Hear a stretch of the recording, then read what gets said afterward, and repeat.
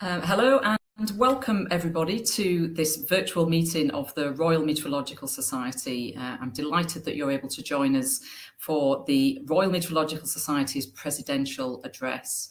I'll introduce our president, Dave Griggs, in a minute, but I've just got a couple of slides I need to go through. For those of you who don't know me, I'm Professor Liz Bentley. I'm Chief Executive here at the Royal Meteorological Society. So I have a little bit of admin just to cover before we get the meeting underway.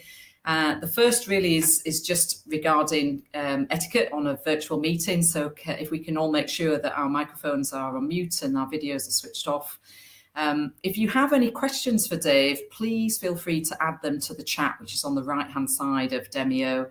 And you can add them as the session is going along, as the presentation takes place, or during the Q&A. We'll have a good half an hour or so to take questions and answers at the end of Dave's presentation.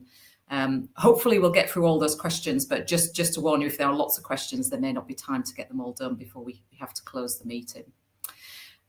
So yeah, without further ado, I'll cover off the membership of the Royal Meteorological Society. I'm sure many of you are members already of the Society, but would encourage those of you who aren't to consider joining the Society. There's a number of benefits of being a member of the Royal Meteorological Society shown here, and a website link at the bottom of this slide if you want to find out more about membership of the Royal Meteorological Society.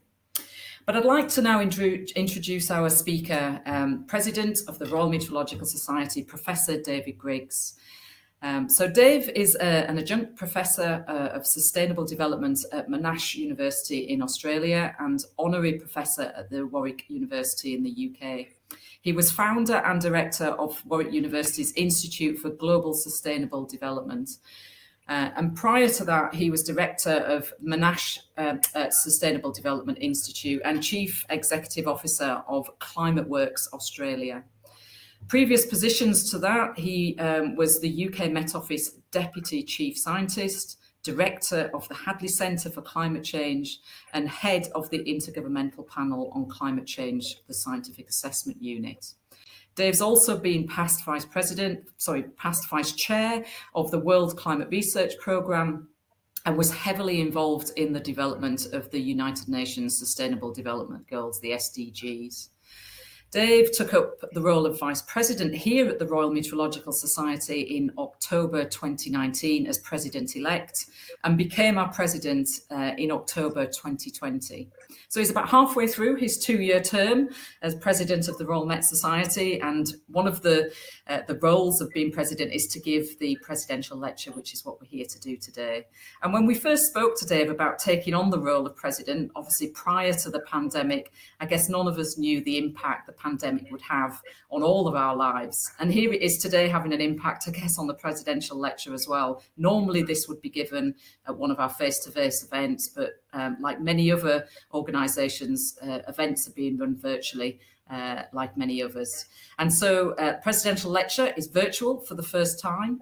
And I'm delighted, as I said, to welcome you all to this event. So I'm going to hand over to Dave, who's going to give us a presentation on the role of weather and climate in achieving a sustainable future. Over to you, Dave. Yeah, thanks, Liz. Yes, as you say, it's one of the obligations, I think, of being president is to give the presidential address. It's a great honour to be president of the Royal Meteorological Society, and it's a great honour to be giving this president's address. As Liz said, I really wish I could be giving it in person. It would be much more interactive, and I'm sure we'd have a much better time if I could give it in person. But at least I can console myself with the thought that I can at least imagine that you're all sitting attentively throughout the entire presentation and not falling asleep and going and making a cup of coffee. So, moving on to the presentation. The role of weather and climate in achieving a sustainable future.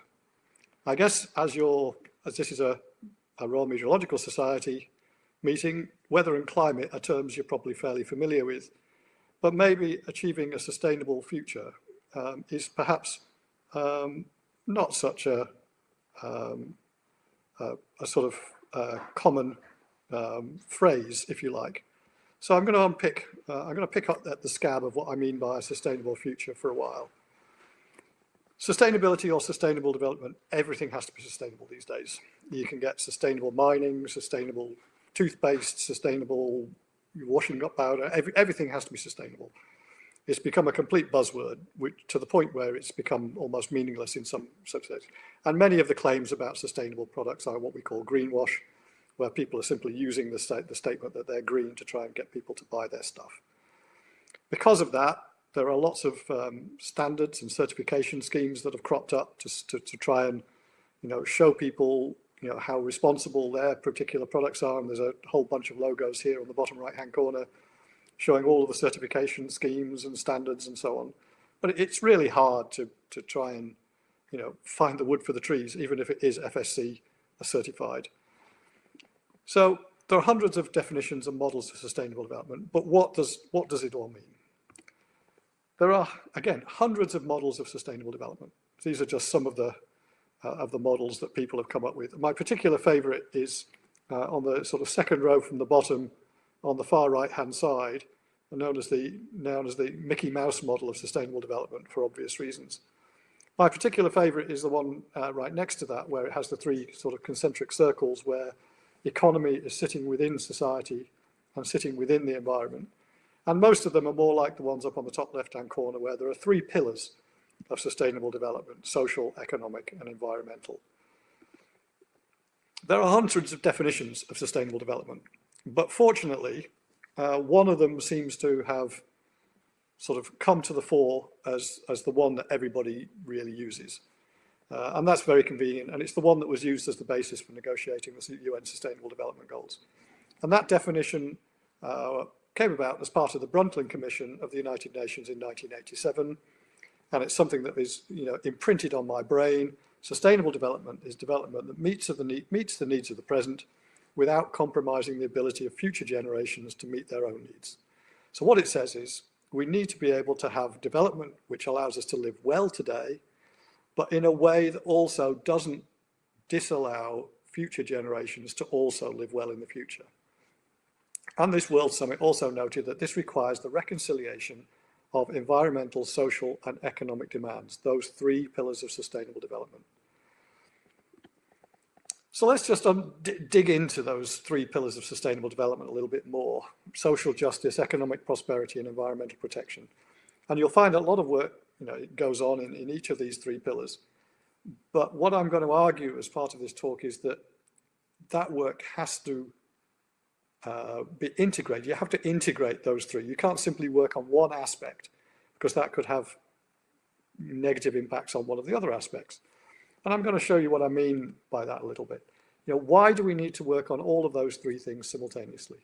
Well, let's just look at the consequences if we succeed in having two of those things and not the third.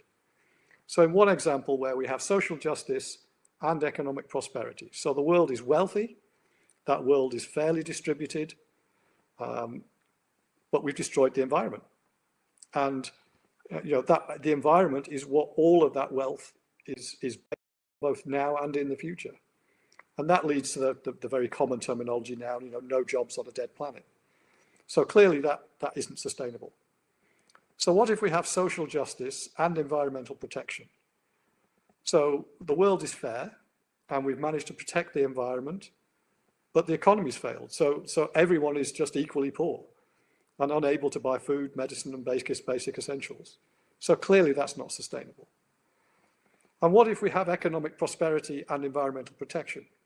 Well, so there's plenty of wealth in the world and we've protected the environment, but that wealth is all hived away in the hands of a few people, and the vast majority of the world are left in need. Then for those vast majority of people in need, that's not a sustainable future.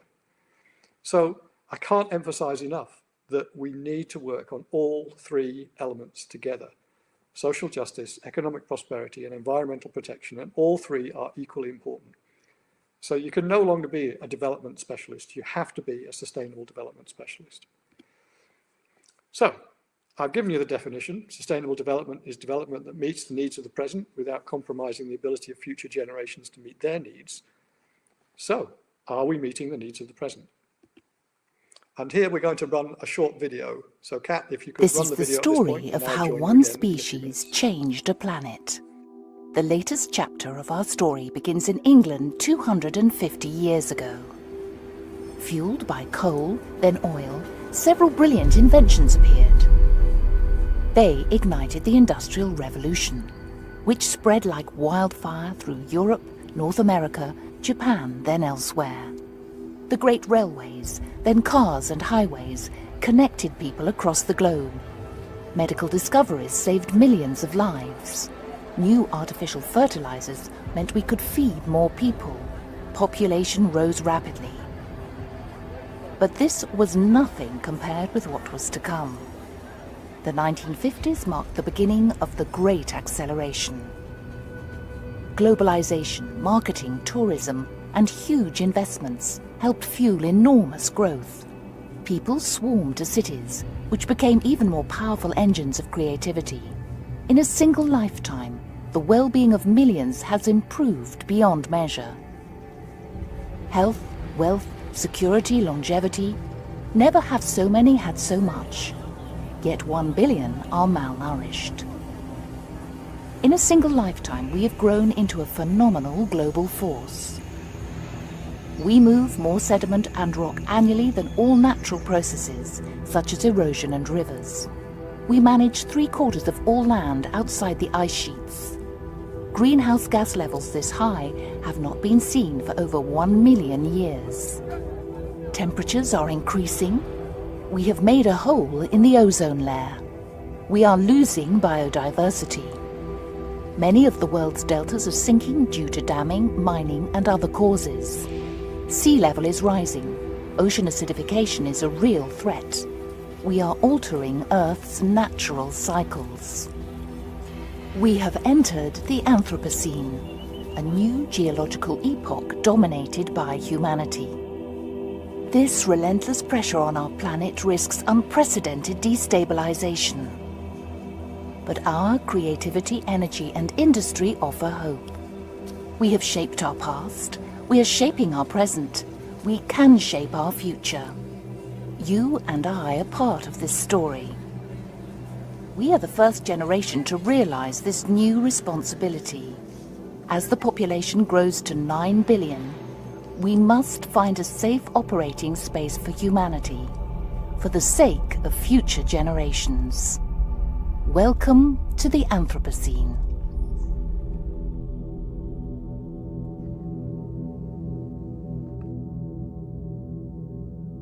Thanks, Kat. We can move back to the presentation now.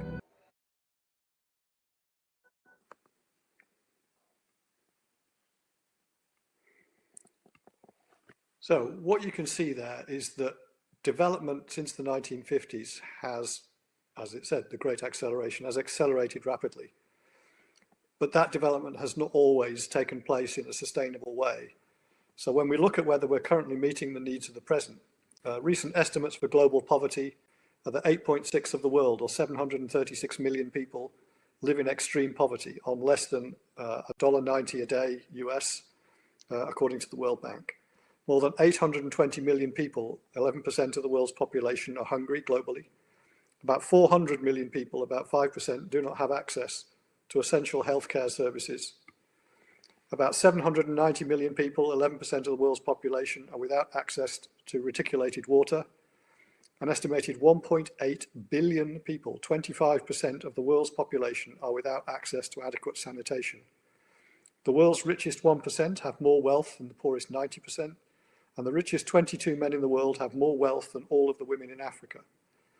And the world's 10 biggest corporations together have revenue greater than 180 poorest countries combined. That's out of 196. So those 10 biggest corporations have more wealth combined than the 180 out of 196 countries in the world. So clearly, we're not meeting the needs of the present.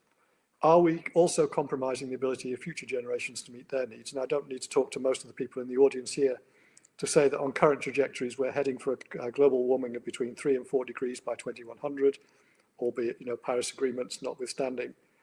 We're losing biodiversity at a record rate, and it's estimated that we could lose something between 25 to 40% of all of the world's species to become extinct by 2100. And the 28th of July was the Earth Overshoot Day, the day in which, as a world, we've used up all of the resources that the world can regenerate within that year. So, I mean, it's a long way of saying we're not very sustainable at the moment. So there have been efforts to try and make the world more sustainable for many, many years, decades, centuries. But the first sort of concerted global effort to address sustainable development were the Millennium Development Goals, which came around about in the year 2000 and lasted until about the year 2015. They were at the initiative of UN Secretary General Ban Ki-moon and his chief economic advisor, Jeffrey Sachs. And they came up with these 8 goals: eradicate extreme poverty and hunger, universal primary education, gender equality and empower women, child mortality, maternal health, HIV, malaria, AIDS and other diseases, environmental sustainability, and a global partnership for development. Now, one thing you'll notice is that most of those goals address largely the social pillar of sustainable development. There is one, ensure environmental sustainability, that addresses the environmental, but frankly, that was rather ignored. And there's nothing there that addresses the economic pillar at all. But that's not to say that the Millennium Development Goals were without value. They had some real achievements. In terms of eradicating extreme poverty and hunger, the number of people living on less than $1.25 a day in developing countries fell from 47% in 1990 to 14% in 2015. Now, some people would argue that that's simply due to the developments that have taken place in China and the economic growth that's taken place in China, rather than an achievement of the MDGs themselves. But nonetheless, it's an achievement. And achieving universal primary education, for example, primary school enrollment in sub-Saharan Africa went up from 52% in 1990 to 80% in 2015. Although, again, there are some drawbacks in that the target set was simply to have people in primary education. It didn't actually dictate what the quality of that education should be. So in many cases, the quality of that education was still left wanting. But nonetheless, the Millennium Development Goals had some significant achievements. However, we also went backwards in some areas, and particularly in terms of things like inequality and wealth inequality in particular, although you could argue gender equality also and other types of equality. Certainly in climate change and the environment, greenhouse gas levels are still increasing and so on. And in things like areas such as conflict and refugees, where the number of refugees and areas of conflict around the world have continued to increase. So coming to the end of the Millennium Development Goals towards about 2012, the question was, so what next? And I could give you an entire lecture on what happened next, which is, to try and come up with a set of sustainable development goals. In fact, I did give a lecture last week, an entire lecture last week on just the process of coming up with a set of sustainable development goals. But here you're only going to get one slide and about half a minute. So I'm compressing a lot of information into a very short period of time. But essentially 2 things. The first thing is it was stressed that this was negotiated by the UN through a thing called the United Nations Open Working Group, following on from a number of initiatives, such as, we wrote a paper in Nature in 2013, and there was a high-level panel of eminent persons, co-chaired by Tony Blair. But all of those things fed into this UN Open Working Group to negotiate a set of sustainable development goals. And this is the mandate that they were given. The first thing is that don't forget the MDGs. The MDGs are a good thing. The developing countries like them. They've made progress. So it said the development of these goals should not divert focus or effort from the achievement of the Millennium Development Goals. But then they came up with this next sentence, which is here in bold, and it's my favorite sentence of all time. I think we should give a gold statue to whoever came up with this sentence, and then frankly, I'd like to beat them over the head with it, because it's both brilliant and horrible at the same time. So I'm going to read it through slowly. So we also underscore that sustainable development goals should be action-oriented, concise, easy to communicate, limited in number, aspirational, global in nature, and universally applicable to all countries, while taking into account different national realities, capacities, and levels of development, and respecting national priorities. And then, tomorrow we'll do something really hard. Now, how are you going to get all of the world's nations to agree a pathway towards a sustainable future through a small number of easy to communicate goals that apply to every country and takes into account all their different national realities. Mind-blowing. So I'm going to jump to the end. I'm not going to go through the years of heartache and pain that was caused by, in terms of negotiating these things. And I took part in those negotiations in New York as representing the International Science Council in those negotiations. This is what we came up with, and they clearly failed, because if you look here, concise and easy to communicate, limited in number. Well, there's a fail, because 17 is hardly concise. People have argued that they are certainly not easy to communicate, and they're certainly not limited in number. I mean, we only had 10 commandments, but somehow we need to find 17 sustainable development goals.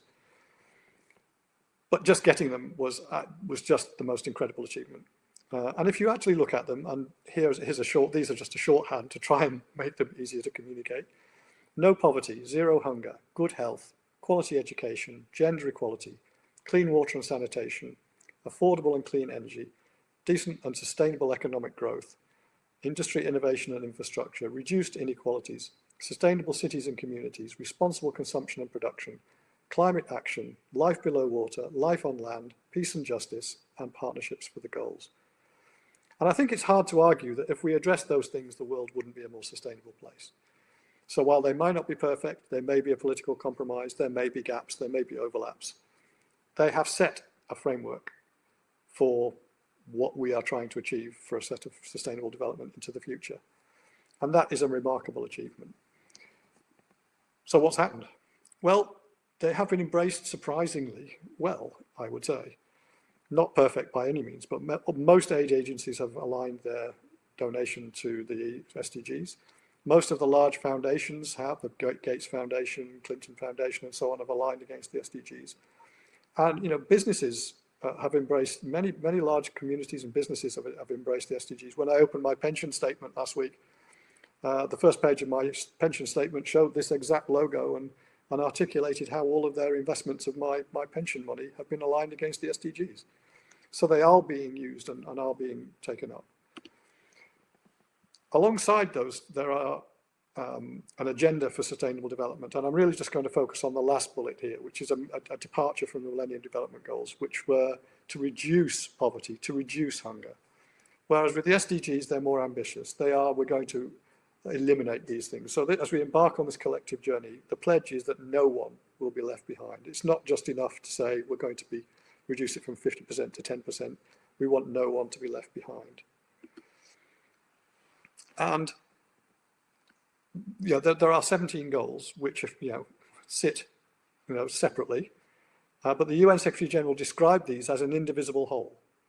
And if countries ignore the overlaps and simply start trying to tick off targets one by one, they risk perverse outcomes and missing potential synergies. So if you do something good here, you can also do something good over there.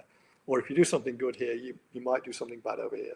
An obvious example, if you use coal to improve energy access, if I'm trying to improve energy access, and I build a coal-fired power station, I've met my goal of improving energy access. But I've undermined goals 13 and 14, life underwater and life on land, by accelerating climate change and acidifying the oceans, as well as having obviously negative impacts on goal 3, which is health. And there are, you can come up with many examples. And if you're interested, there's a very in-depth report by the International Science Council on how to try and manage these interactions, of which I was a co-author. But now I'm going to turn for the rest of this talk. So I've now set the framework of what we're trying to achieve. And so how does weather and climate play into this? And for this, I'm going to draw largely on a paper which we produced last year, which was co-authored by myself, Mark Stafford-Smith from Australia, your esteemed previous president of the Royal Meteorological Society, David Warrilow, Roger Street from Canada, Carolina Vera from Argentina, Michelle Scobie from Trinidad, and Yuba Sakona from Mali, which was published in Nature Reviews Earth and Environment. So here I'm going a little bit off track, and it's more of a personal reflection rather than a sort of factual segment. But the first thing to say is that weather and climate impacts on every sustainable development goal, and in many ways. I mean, I've just jotted down a few obvious ones, but they are so at the foundation of every sustainable development. Some are pretty obvious, risk to agriculture. Well, of course, weather affects agriculture. And so therefore, if things don't grow, then that has an impact on poverty and hunger. Obvious. Some of them are becoming more obvious. Things like health. Obviously, things like floods and storms have direct impacts, but they kill people. But also there are indirect effects, such as the movement due to climate change of vectors, the spread of vector-borne diseases due to malaria and so on, such as malaria, moving into new areas as a result of climate change. Some of them are maybe less intuitive. Things like inequality. Why do weather and climate impact on inequality? Well, just one example is that most subsistence farmers are women. And so if weather and climate affects subsistence farming, which it clearly does, then the majority of those directly affected are women. Things like peace and security, where the major droughts in Russia and around the world acted as one of the triggers for the Arab uprising. So there are interlinkages across all of these things, and I obviously don't have time to go into any detail. The takeaway message is that weather and climate impacts on every sustainable development goal and sits at the foundation of achieving every sustainable development goal. So the question is, are we as a weather and climate community doing what we can to feed into that? So what's the current situation? And here I'm going to offend lots of people, not for the first time, I'm sure, because there are many people in things like climate services doing great work and developing innovative new services in the climate area. And that science and that development has come on leaps and bounds over the last 10 years. But of course, when you make sweeping generalizations, you can make sweeping generalizations. So that's what I'm going to do. So there's a range of weather and climate services that are packaged in ways that support decision making, no doubt about that. But I would argue that they tend not to address quite so well which decision making processes need what information and why they need it. And there are obviously some very good examples, and in fact, I'll mention some of them later. But climate services tend to be limited to specific situations and sustainable development goals, such as life on land or life underwater or agriculture, where the need for weather and climate information is fairly clear and obvious. It's fairly clear that road gritters need weather forecasts. It's fairly obvious that if you're building a wind farm, you need to know what the wind climatology is. It's not so obvious that when you're looking at gender equality, you need weather and climate information, or whether you're looking at peace and security, you need climate information. However, it's been demonstrated that weather and climate substantially impinge across all the Sustainable Development Goals. And while there are case studies of good practice, these are not universal. And the decision-making context is key. So the decision process itself, and whether the decision makers who are at the end of the pipeline to use the information are resourced, experienced, and able to interpret and use the data that we give them. So we throw the stuff over the fence, and we're becoming much better at tailoring that to users' needs. I know we are. But in many cases, the policymakers don't even know what information they need. So how can we tailor the services that they don't even know that they want, and so on. So weather and climate impacts deliver various levels of complexity for decision makers. And decision making tends to sit within departmental and disciplinary silos. And I'll burrow into that a little bit more a bit later on. So responsibility between government departments and between the public and private sector are unclear, and weather and climate impact across all SDGs. So this term action coherence came up, and I'm not going to dwell on it. It says basically that we all need to work together to achieve the SDGs, otherwise everything sits in these silos. And if we don't work together, then it's not going to work. So why don't we all work together? Well, there are good reasons. Well, the first thing is, as I said, everything is siloed. Government departments, company divisions, university faculties, international institutions are all organized into discipline and sector-based silos. And that simplifies decision-making, makes taking action easier. Systems are set up to be competitive. Government departments compete for budget, businesses compete for market share, universities compete for research income and students, non-governmental organizations compete for philanthropic funding. So how in a competitive system do you form the partnerships that you need? And there is a significant overhead in acting coherently. In time, effort, money, you have to understand where the other people are coming from, seeing the issues from their perspective. So it takes time and money to do that, but you need to because it gives you a better outcome. And to further complicate it, there isn't just one type of weather and climate information. There's everything from short-range forecasts and medium-range forecasts and seasonal forecasts and severe weather warnings. And on the climate side, historical climate information and current climate trends and projections of climate change and so on. So to a user, that's a minefield of confusion.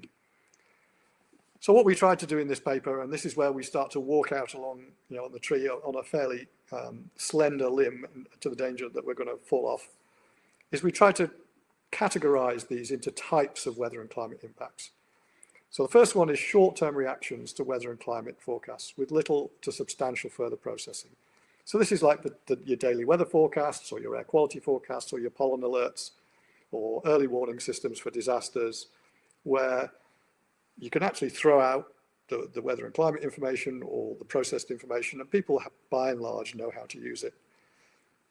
The second is long-term responses to climate change, where limited processing is needed. So some sectors have the capacity to analyze impacts of climate risks, such as the insurance sector, food and agriculture sector have become quite sophisticated in doing this, but other sectors, are still at ground zero. Then there's the long-term responses to climate change, where the sector needs substantial further processing. In principle, we know what processing is needed. We know what we need to do to the weather and climate information. But in order to use it, decision makers must integrate that into their climate data and policy, into complex multi-level sustainable development priorities and goals. So they have to work across different sectors. And that makes it much more complex. And then finally, and this is the one I want to focus a little bit of time on, is responses to systemic risks. And this is where we get into the Donald Rumsfeld territory of, this is what we don't know, where it's often not well established what weather and climate information is needed or how to use it. And data information processing and access structures are predominantly siloed. That challenges integration. And these systemic impacts, by definition, because they're system-wide, have impacts across a wide range of sectors and silos and decisions and departments and so on. So to make that a little bit clearer, I'll give you an example. So what do COVID, a drought in Taiwan, and a storm in Texas have in common? The answer is Chipageddon. If you've not heard the term Chipageddon, I'll tell you what it is. So during COVID, when we all started learning from home and having virtual presidential lectures and so on, the demand for consumer electronics surged. Taiwan produces around 60 to 70% of the world's semiconductor chips and 90% of the world's most advanced ones. Making computer chips is incredibly water intensive. A single silicon wafer needs about 8,000 litres of water to produce it. But Taiwan is usually pretty wet, with 3 typhoons a year on average. But in 2020, they didn't get any. So Taiwan is now in the grip of the worst drought in 56 years. Combine that with a severe winter storm in Texas, which shut down US semiconductor factories, and these are the consequences. Well, Apple had to delay the release of its new iPhone, and there's, from just a few weeks ago, a headline from the BBC News that Apple shares drop on iPhone 13 production fears. Production lines of all the major car manufacturers have had to shut down. Excuse me. Peugeot have even resorted to replacing digital speedometers with old analog ones in one of its models. And Joe Biden is so worried that he convened a special chip shortage summit with heads of big tech firms to try and boost domestic production. And he's looking to push in about $50 billion to beef up America's capacity to produce silicon chips. But I bet when he sat around the table with those heads of those big tech firms, the head of climatology at the National Weather Service was not sitting around that table saying, well, you better not put your new plant there because you're in the path of major storms, or you better not put it there because the snowpack in the Sierra Nevada is disappearing due to climate change, so you're not going to have enough water to produce them. The case is that we're not providing that information into those kinds of decisions. There are some very good case studies, and I probably don't have time to go into them, but flood warning systems in the UK, the integration of the Flood Forecasting Centre following storms floods in 2007, which brought the Environment Agency and the Met Office together to deliver coherent flood forecasting.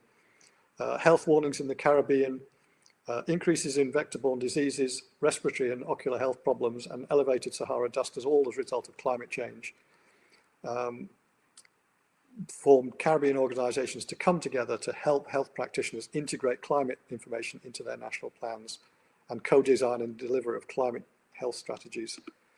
An integrated famine early warning system in the Sahel looks at food security, provides predictions, aligns food banks and so on across 16 countries in West Africa.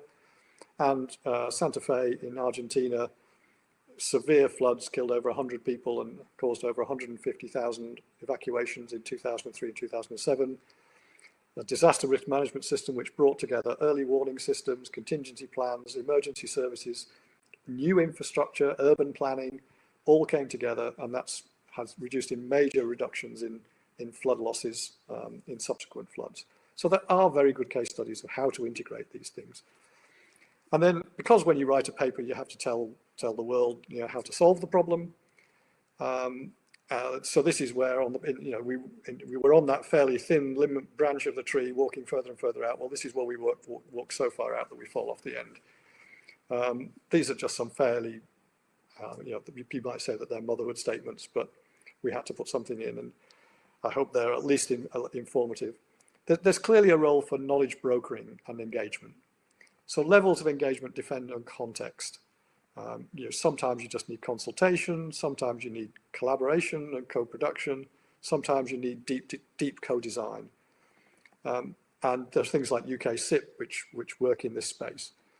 But governments and international funding agencies need to promote context-appropriate knowledge brokering, how to translate the information to meet the need, how to articulate the need in the first place so that you can meet the need, and so on. So those knowledge brokering and boundary arrangements need to be invested in.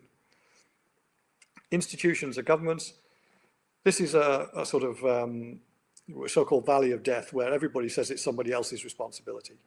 So National Meteorological Services, government and business each see it as someone else's responsibility to convert the data into decision-ready form. And so it fails to be converted and fails to be used. Those people developing wind farms say, well, we need our data as return periods. And the government says, well, you're the private sector, you should do that. And they say, well, no, you're the ones who know about weather and climate information and so on, so you should be doing that. And nobody does it.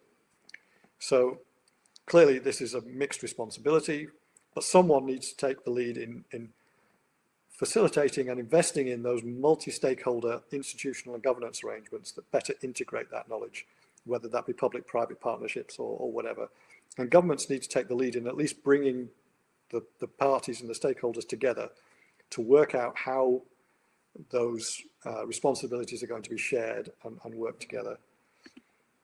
And finally, this is in this more systemic area, knowledge needs and research. Everybody always asks for more research. This is a bit more tailored than that, than just a plea for more money.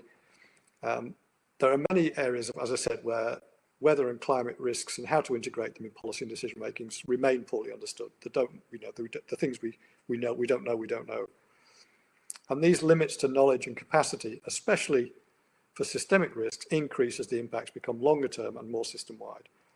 So we do need investment in trying to understand these interdisciplinary research and innovation on these systemic climate and weather risks, and on which forms of what we call cross-temporal and cross-spatial data analysis. So in other words, trying to understand how weather and climate feeds into these system-wide risks. I mean, I've been collecting hundreds of examples of these massive system-wide risks and the role that weather and climate has played in either triggering or exacerbating these system-wide risks, where weather and climate information, nobody would have even have dreamt of looking for weather and climate information when they were planning for those risks. So we need to make sure that we as a community are frankly pushing ourselves forward into the communities that are making these decisions and saying, look, you need weather and climate information. You don't know that you need it, but you do. And I think I've got probably 5 minutes left. So this is just really an aside around, when we talked about sustainable development and the the risks, if you like, of where we are. Are we creating a sustainable future at the moment, and are we compromising the ability of future generations to meet their needs? And I thought it was worthwhile just saying, how does COVID feed into this?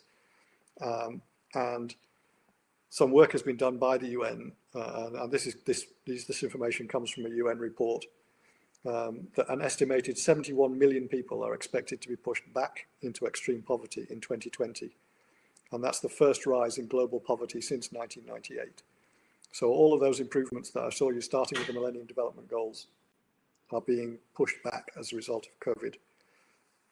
Underemployment and unemployment due to the COVID mean that already some 1.6 billion people have already vulnerable workers in the informal economy. Half the global workforce may be significantly affected, with their incomes estimated to have fallen by 60%, and that was just in the first month of lockdown.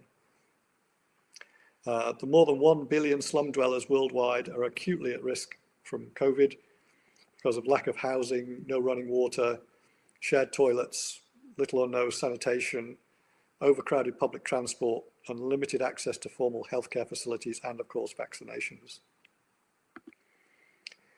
Women and children, and there's been a UN Women report, of which I'm a co-author, looking into the impacts of COVID on gender equality. And it makes quite harrowing reading. It's a long report, and it's quite harrowing. Women and children are amongst those bearing the heaviest burden of the pandemic effects.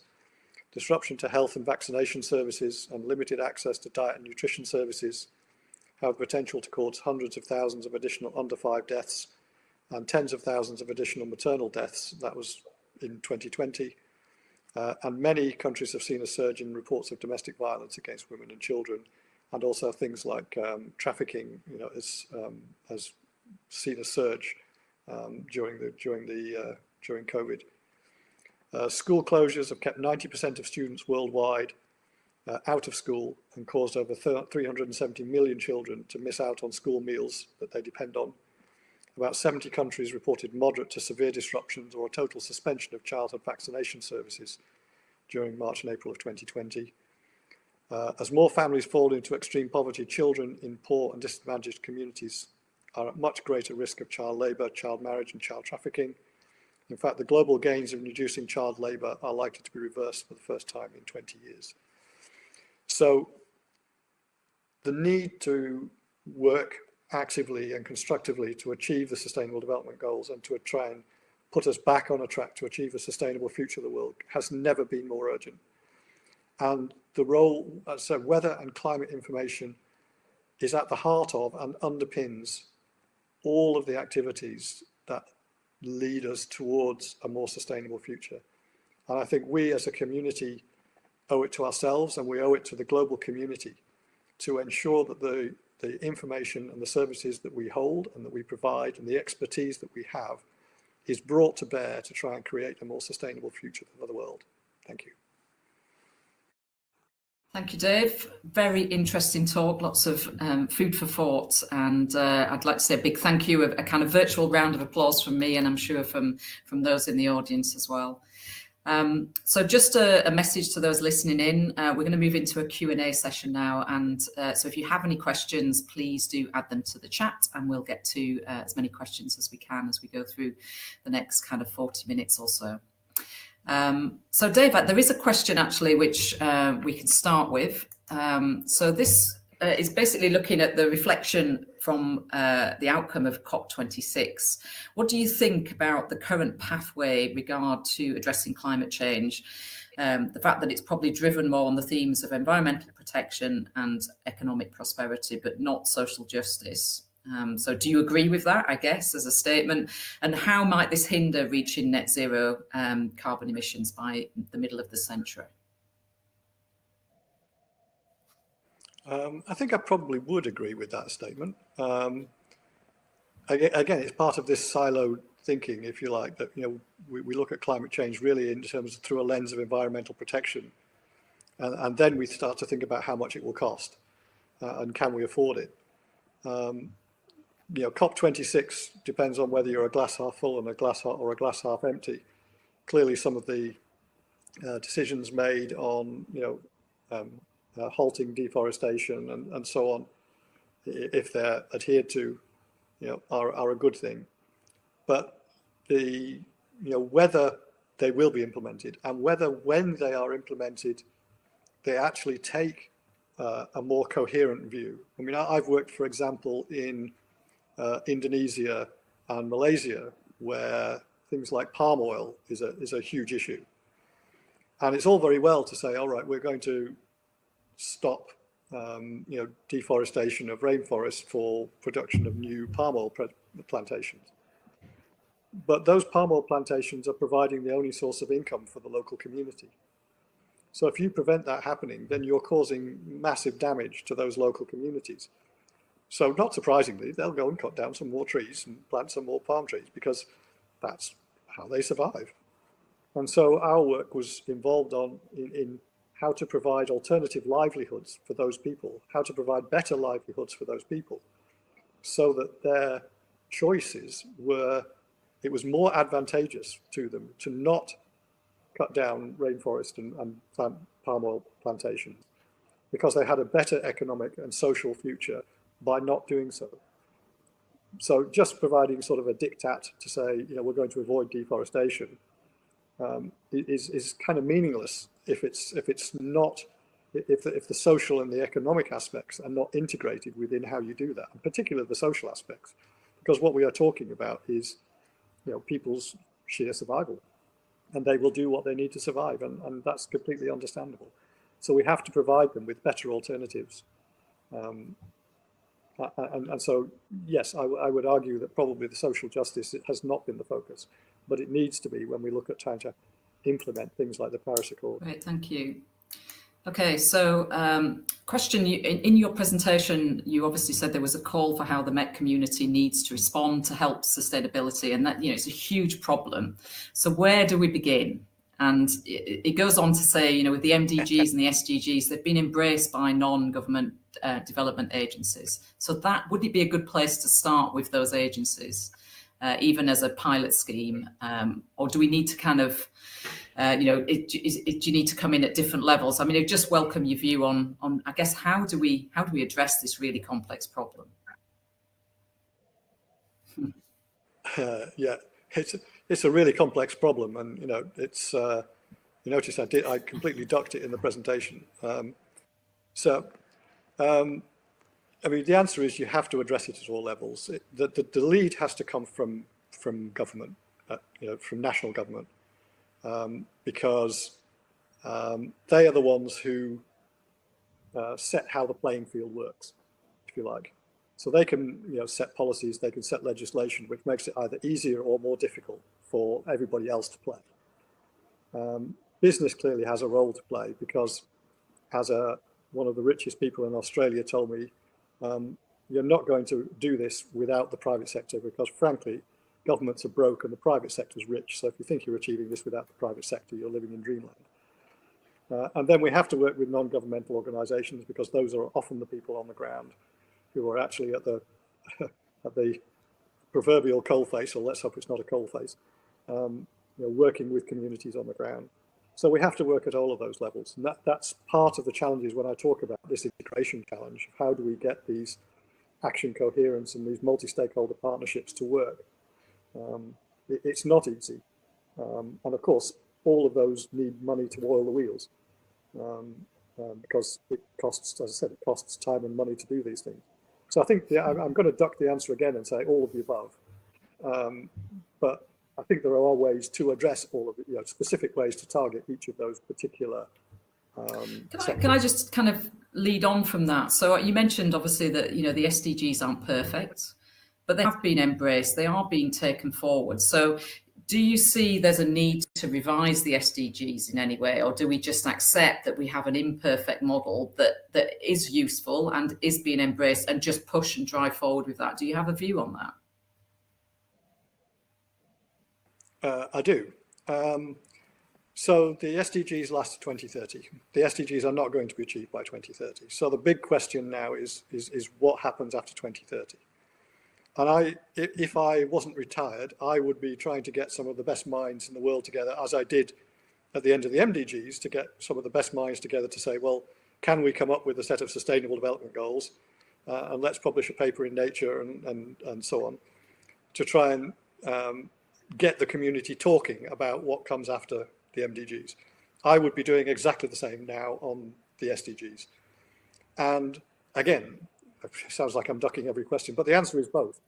As we did with the MDGs, you wouldn't throw the baby out with the bathwater. There's an awful lot of good things in the SDGs. But there are things that are not perfect in there. You know, they miss out culture, they miss out indigenous, I think there's only 3 mentions of indigenous people in there and so on. So there are things that are by no means perfect in the SDGs. The big question is, the SDGs were negotiated at a very narrow time window, very narrow and advantageous time window, when President Obama was in the White House and so on. And you know, if you open that Pandora's box, will you get anything at all?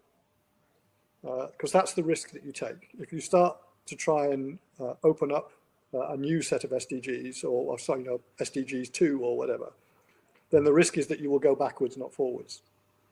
And that's that's something that better minds than me need to consider.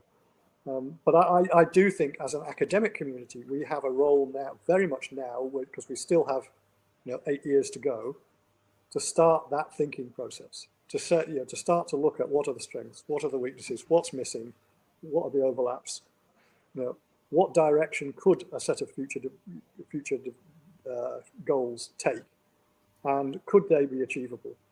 To start to almost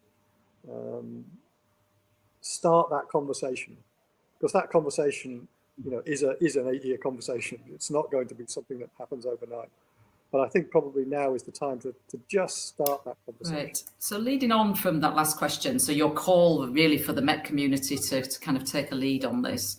I guess the question here is about, well, what's the role of the Royal Met Society in helping the Met community to respond? So what would that be?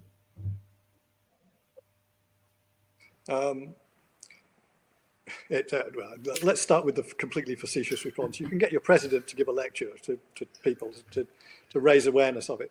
And I will be going and talking to people like the Met Office about these things. But as a society, that we have been starting to have these conversations about how we can play. One of the real strengths of the society is that we're one of the few organisations that can play a kind of neutral arbiter role, a trusted partner, because we have no agenda to push as such. And so we can play a trusted advisor role. And so this is, these kinds of issues are something that we can try and feed into the conversation and feed into the discussions. And when it comes to brokering those multi-stakeholder partnerships, you need those trusted, impartial organizations to be able to undertake that, to bring people together, to work with the different communities, to understand things from the different perspectives. I worked for an organisation, I say Climate Works Australia was an organisation I started. We worked on the energy market rules in Australia. And essentially what we did as a neutral arbiter was just simply shut everybody in a room for 6 months and let them argue it out until we actually got a resolution. That kind of role the society is really best placed to play, because no one else can really play that role, because they really all have a vested interest. Okay, thank you. So another question here. Obviously, you've done a lot of work, got a lot of experience of the work you've done around the world. Could you give us some good examples of how the National Met Services have been in developing countries, have provided services that really work to supporting sustainable development? There's some really good case studies out there that you could share with us, Dave. There are. I mean, the case studies that I mentioned are obviously, good examples. I'm sure there are many more examples around the world. I've not been working directly with National Meteorological Services for probably over 10 years now, and the science and the community have moved on in that 10 years. But certainly there are very good examples of organisations, be it National Meteorological Services and others. There's the organisation that I used to work with in Australia. We're doing a lot of work in Fiji, working on water resources in Fiji, how we can improve health and sanitation and water and weather and climate, and bring all of those things, disaster risk management, and bring all of those aspects together in what we call informal communities, so slums, except in Fiji they're not called slums, they're called informal communities. How we can bring the people and work with the people in those informal communities to essentially make them part of the decision-making process about how we improve the resilience of those communities to a combination of those risks. So there are organisations, NGOs, development agencies, and the National Meteorological Services all working, I'm sure, in those areas. And I'm sure there are many good case studies around. It's just I'm probably not familiar with. So I know obviously you've been doing a lot of work in Saudi Arabia. Maybe you could just kind of, I think you have some slides actually coming, which I'm aware of. So it's an open goal for you here. But maybe you could just take us through some of the work that you've been doing and the challenges, I guess, of working in the kind of climatic region of the world to make Riyadh in particular a sustainable city. So I'll leave you to take us through some of these slides. Yeah. Well, it's only a couple. Thank you, Liz, for that. The Australians call that a Dorothy Dixer. I don't know why they call it a Dorothy Dixer, but it's a tee up, but to hit it out of the park kind of thing. So I've been working for the last 8 years in Riyadh in Saudi Arabia for the Royal Commission for Riyadh City, in trying to make Riyadh a more sustainable city. And this is a picture of Riyadh. And as you can see, it's not a very green city. You can almost play spot the tree in the city. It's a city with some fairly unique environmental challenges. It's one of the fastest growing cities in Saudi Arabia with an annual population growth of 3.5%. It has a population of 7.5 million people, and that's expected to double by 2030 to 15 million people. It's a city in the middle of the Arabian Peninsula, so in the middle of the desert, basically. Several high polluting industries, high levels of particulate matter due to wind-blown dust and sandstorms from the desert, high temperatures that have increased around 2 degrees since the 1970s, and a city that requires 2.5 million cubic meters of water per day, because they have one of the highest per capita water consumptions in the world, believe it or not, in one of the most water scarce cities in the world. And the nearest source of water is about 400 kilometers away. The city generates over 30 million tons of waste every year, over 1.3 million cubic meters of sewage per day. About 40% of the households are still using septic tanks, so they're not connected to the sewage network. The green cover is, as I said, almost non-existent. There's been a massive loss of biodiversity due to habit destruction, and one of the 10th highest carbon footprints out of the top 500 cities in the world. So the challenge that I was presented with is, how do you make Riyadh sustainable?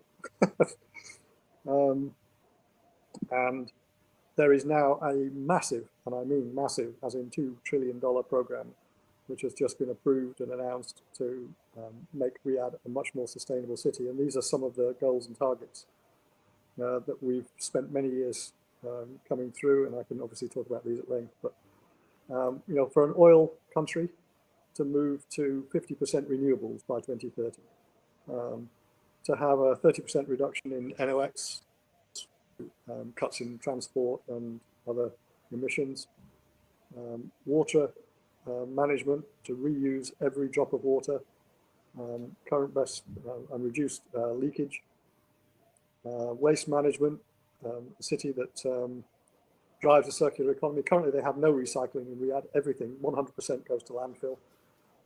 We're aiming to get to 90% avoidance from landfill by 2030 and 94% by 2035. Biodiversity, we're planting 15 million trees across the city, all of which will be watered using recycled sewage. We're building a 400-kilometer recycled sewage pipe network to water the trees using recycled sewage, or TSE, treated sewage effluent.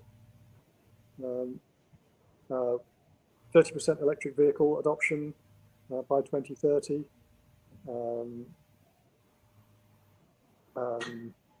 Trying to get 100% of reuse of water,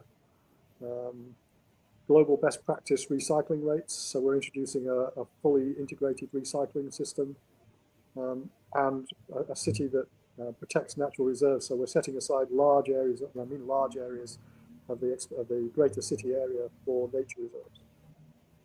So, you know, if a country like Saudi Arabia and a city like Riyadh can embrace sustainable development, and they are one of the most, I can show you slides that show you how unsustainable they are at the moment. And they have an ambition to become one of the most sustainable cities in the world. Enormously challenging, but yeah, as I say, that, you know, this comes, you know, integrated off the back of the Sustainable Development Goals. So, and clearly, weather and climate feeds into every single one of these. Where are you going to put your wind farms? Where are you going to put your solar farms? Where they have the best, you know, the best climate. You know, air quality. How are you going? You know, where are the prevailing winds that the dust storms are coming in from? Where do we need to plant the tree barriers that are going to you know, prevent the dust coming in from the city? Where are we going to locate the waste treatment facilities away from the community so that the odor doesn't come into the city? Where are we going to? You know, weather and climate affects every single one of these decisions that we're making, and trying to make sure that weather and climate is integrated into every single one of the decisions that are being made. And Dave, how are these decisions kind of pulled together? I mean, I know you've been involved in supporting it, but is it purely being driven at kind of government level, or does it engage? I mean, obviously it's a city, so it'll have local element, but is it involving local businesses, local people? How much kind of integration is there? Which not just pulling the plan together, but then implementing it so that, you know, they can achieve these targets by 2030. Yeah, so it's being driven from the top down because that's the country that Saudi Arabia is. However, it cannot succeed without a partnership with business and partnership with the community. And that is obviously quite challenging in a country like Saudi Arabia. So we are already working very closely with major businesses and industry to discuss how we're going to achieve these things. We've developed, this is being split into 5 programs. One of the 5 programs is what's called a sustainable community, which is how do we get the community to embrace this, because they are ultimately the ones who are going to have to recycle. They are going to be the ones that have to put their, you know, reduce their water consumption. They're the ones who are going to have to buy electric vehicles. They're the ones who are going to have to use public transport. They're the ones who are going. So we have 1/5 of the program is going to be centered around working with the community. We're setting up community groups, and we're setting up NGOs. We're having a whole raft of initiatives and programs to engage the community, which is something, believe me, is extraordinarily novel in a city like Riyadh. And as yet, I'll give you one example. We formed a Friends of Riyadh environment, and in the desert, the habit is for people to go and camp in the desert for the weekend, and then go back at the end of the weekend, and they just leave all of their litter and rubbish in the desert because the desert's big, and you can just leave everything there. And so we had a litter clearing campaign in the desert, and we asked for volunteers who, from the community to come and help do a desert cleanup campaign. And I asked how it went, and they said it was terrible. It's awful. I said, what was the problem? They said, we had hundreds of people turn up. They said, we didn't know what to do with them. We had to feed them. We couldn't take all the rubbish away. It was awful. So clearly they have some way to go in terms of embracing the community. But there is clearly a community out there wanting to participate. And I guess, you're heavily involved with this, and, obviously providing information to try and meet the targets by 2030. But how, in reality, how likely are they to meet these targets, do you think? They won't meet these targets. Well, that's the one. They will meet these targets, but they will not meet them by 2030. You just simply cannot build that many wind farms and solar farms in that short a period of time. It's just not possible. But it will happen. When they say they are going to do something, they do it. I mean, they decided, one of the initiatives was to build a public transport system, a subway system. And within a year or two, every boring machine in the world was in Riyadh. Every tunnel boring machine in the world was in Riyadh. So it will happen. Okay, so I have another question. So when discussing climate change mitigation, the need for a just transition is often stressed. So do you think that this encompasses the necessary social and economic legs of the stool that you showed us at the beginning of your presentation? I'm not sure if, I mean, I've heard the term just transition, but the fact that it's in capital letters there, I'm wondering whether there's something more formal around it rather than just, oh, we need a just transition. If that's the case, then it's something that I'm not familiar with.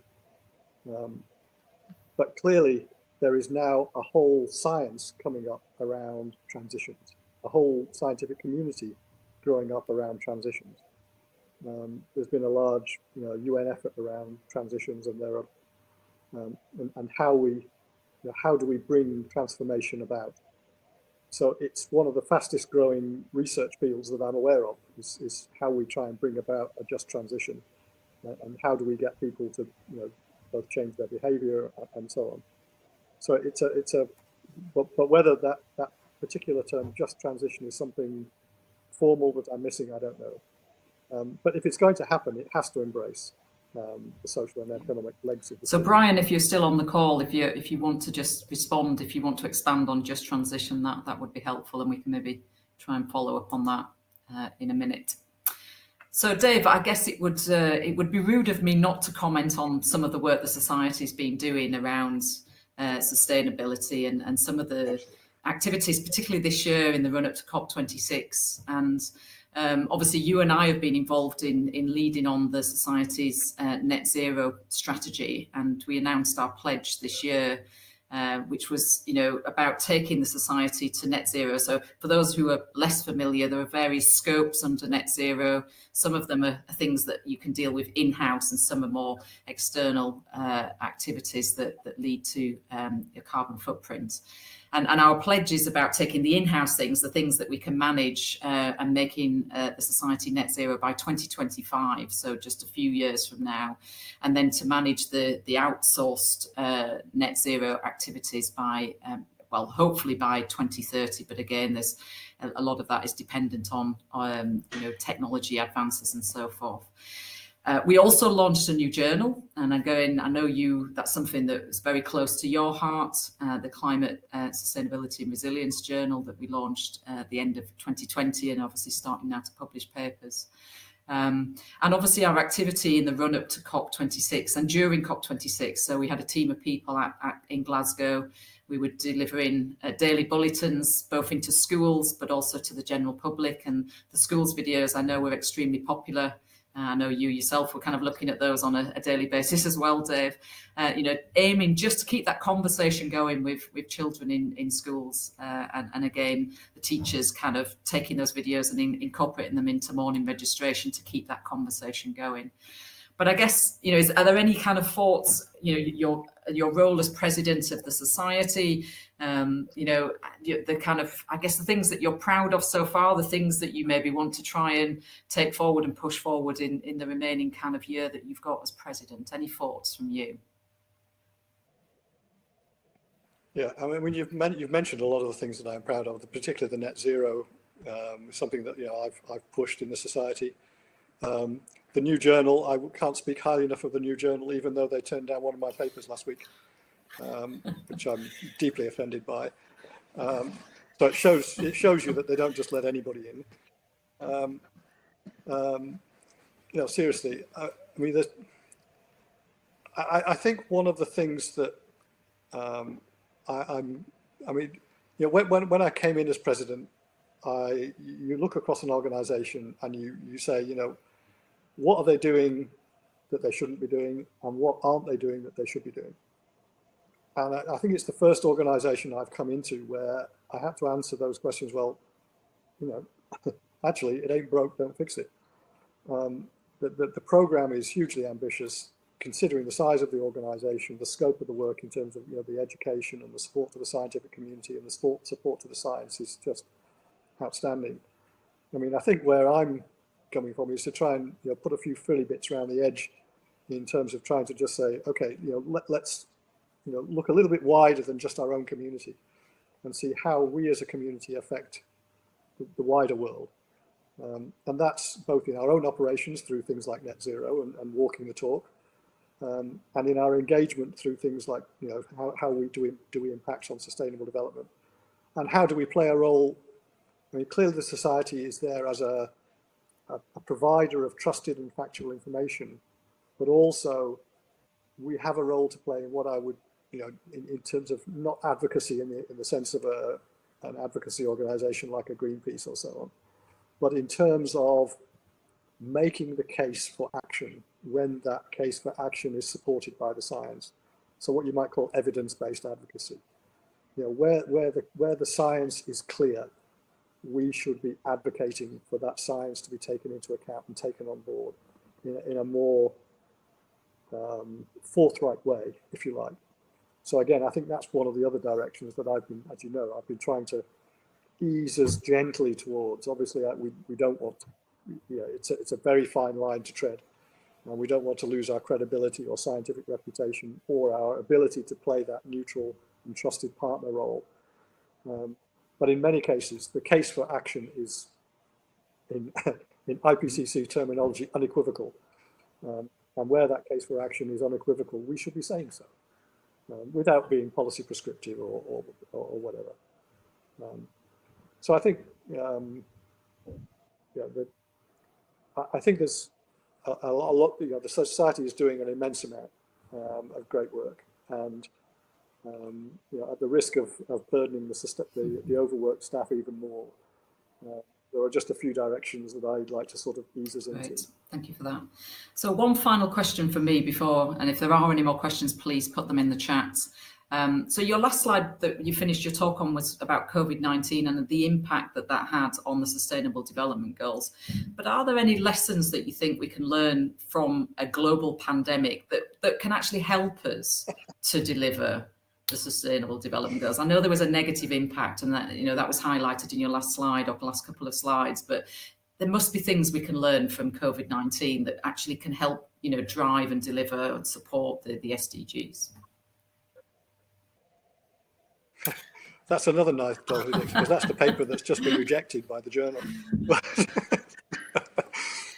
Yeah, there clearly are lessons that we can learn. We've all, there are some obvious ones, like we've all learned to work on Zoom and work from home and things like that. We have to be careful, of course, that working from home isn't actually less sustainable, because we have to heat 50 individual homes as opposed to one workplace. And things like that. So we have to work through that, but not having to travel to meetings and so on. But I think there's broader lessons to be learned, and those are things like how to use scientific information in policy making. We've seen the SAGE committee here in the UK,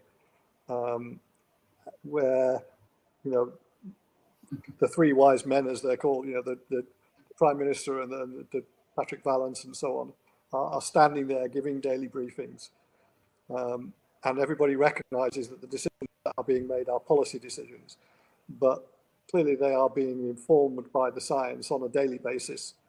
And those scientists are there giving that information, providing that information, and are clearly, what I would say, are inside the tent, if you like. When they are talking as individual scientists, they can not stick to the party line and say, I think we should be doing X, Y, Z. But when they're in the tent, they follow the party line, and they are there advising the government. So I think there are lessons to be learned about how scientific information and the use of scientific expertise can be used in real time, if you like, in decision making. I think COVID is also an example of how to work across departmental silos, because COVID has cut across. It started off in health, but it has now cut across everything from economic and social and work and furlough schemes and so on. And those departments have had to be interdepartmental committees, if you like, that have come together to manage the crisis in a much more interdisciplinary way than they've ever done before. And again, I think that's a lesson that can be learned in terms of sustainable development. And some countries have indeed done that. In many countries, they have set up interdepartmental bodies within government to manage sustainable development. In Japan, for example, they have a committee which actually sits above all of the individual, directly under the Prime Minister's office, which sits under all of the different, above all of the different departments and coordinates all of the activities across the different departments. So there are methods like that that that we can learn from. So I think there's a lot we can learn from that, and you can read the paper when it's published, not in. Yeah, brilliant. Well, okay. Well, I think we'll move over that one quickly then about the journal, and hopefully we get to see that paper published soon. But yeah, I don't see any more. Sorry, Dave. Yeah. It's been accepted elsewhere, don't worry. I don't see any more questions actually in the chat, so I'd just like to thank you for what was a very stimulating presentation and a really interesting question and answer session. Actually, I think we got to kind of hear some other elements that weren't covered in the presentation, and I'm glad we managed to kind of home in on the work you've done in Riyadh as well. So a huge thank you from me, and again, I'm sure there's a kind of virtual thank you from those on the call as well. So I've got a couple of slides just to close off, if I can put those up. Oh, let's go back to what I want to say. First of all, just to thank everybody for attending this presidential lecture, the first time we've done a virtual presidential lecture. The talk has been recorded and will be published on our YouTube channel, and you can see the link to that on this slide here. So that'll be uploaded in the next day or so. So if you want to watch the video back, and we'll also be publicising this widely as one of our public lectures as well. If you're interested in any more of the events that the Society is running, you can see another link at the bottom of this slide. Lots of virtual events taking place, both being run from the Society's central office here in Reading, but also from our local centres as well around the UK. And finally, just a plug for our calendar. So if you're desperately trying to think of a perfect Christmas present for somebody who's interested in meteorology, then this is probably an ideal present. So this is our 2022 calendar, and it's got images from our 2021 Weather Photographer of the Year competition. So order now for Christmas, and again there's the shop URL link at the bottom of this slide. Just to note that I think last post is next Tuesday, so get your orders in quick if you want to make the Christmas post. But without further ado, just a huge thank you again to you, Dave. I'm hopeful before you finish your presidential term, which is obviously ends in September next year, that we might have the opportunity to get you out to one of our face-to-face events, which we're hoping to kind of start doing a couple more as we go into 2022. Fingers crossed.